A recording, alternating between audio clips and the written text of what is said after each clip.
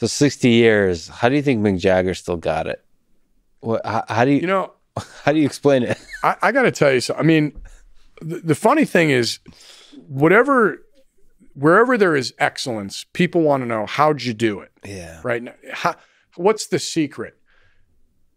Not only is Mick Jagger, and I think the songs that Keith Richards and Mick Jagger wrote together, if you go back and listen to the lyrics, it's just incredibly poignant. And I'm just a huge Stones fan. So, but he works out like a maniac, right? And it's that 10,000 hours thing. And it's that, hey, maybe I don't feel my best today, but I'm going to get up and do my routine and work out so that it, at his age, which, I mean, you can look at people at different ages chronologically that are, maybe we're both at this age, but I'm a lot older than you are, or vice versa.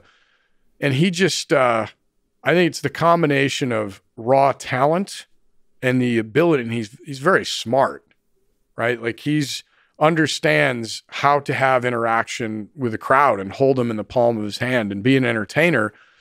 But then on top of that, the reason he can at this age run around stadiums and be just as energetic is he puts the work in. And that's one step that I think a lot of people miss sometimes, where they want that magic trick. They want to know what's the shortcut. Most of the time, the answer is there's no shortcut. Yeah. You have to work hard on the way there and work hard to stay on top. That's it. And sometimes it's not even like work hard. It's just like, it's like be a professional, which that involves, like in his case, at his age, with the amount of stuff you have to do on stage and the way he does it. For 2 hours. This is a professional athlete. A professional athlete that has to do things that are probably designed for 20-year-olds and 30-year-olds, has to do it at an older age, which means, like, what do you have to do? Well, he probably has like a whole physical routine he has to do. Diet, the whole thing. And it's hard. Look, if you want to do great things, you probably have to do hard things to get there.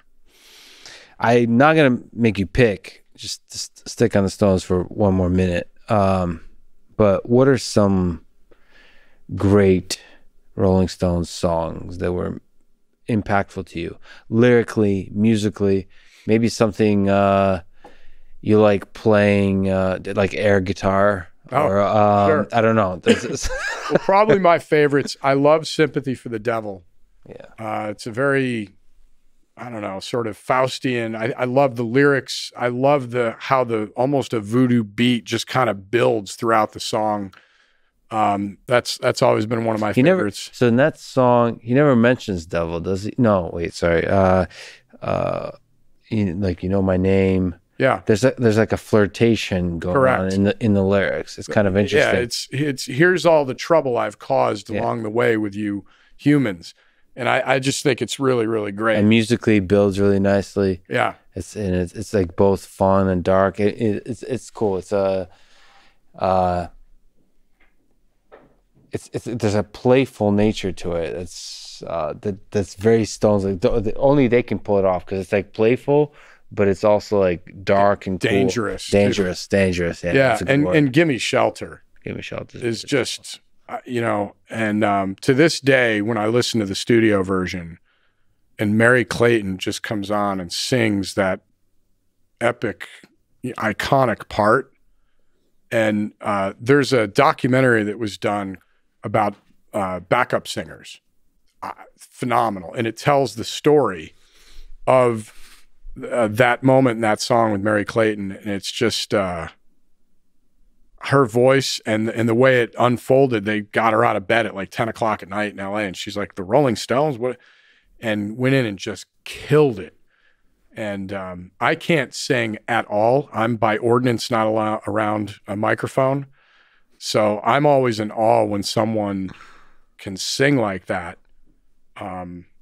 But those are some of my favorite Rolling Stones songs, and Paint It Black's awesome. I mean, I could go on. Yeah, Paint It Black is great. Again, a song that builds is badass. I mean, it defines a whole generation.